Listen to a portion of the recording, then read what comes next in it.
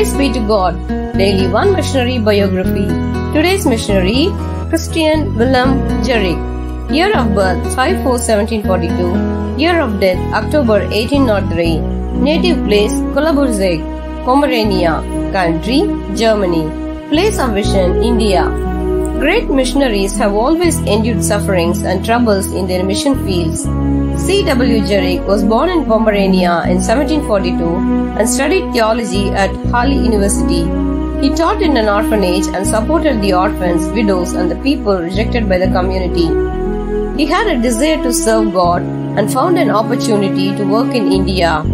He set sail from England in 1766, but the ship got caught in a storm which knocked the ship off its course for several months. By the time they neared the Chennai coast, the ship was totally wrecked and winds were unfavorable. Finally, they managed to reach the Ceylon coast, where he served the local people for some time.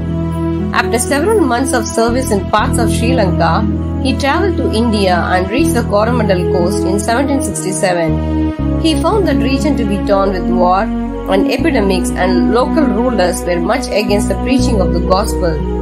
Nevertheless, he learned Tamil, adopted their culture, and taught them the love of Christ in their language. He was not bothered by the difficulties he had to endure. Gericke served in Kadalur amid the conflict between French and English.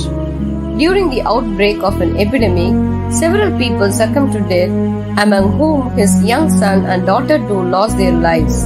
But Gericke, unshaken in his faith, continued to attend to the ill and saved many people.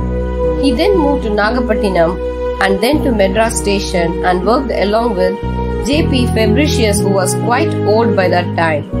He also travelled to the southernmost parts of Tamil Nadu, preaching the gospel, baptizing people, and establishing churches. Beloved, are you encouraged to preach the gospel amidst the difficulties you have to endure? God bless you.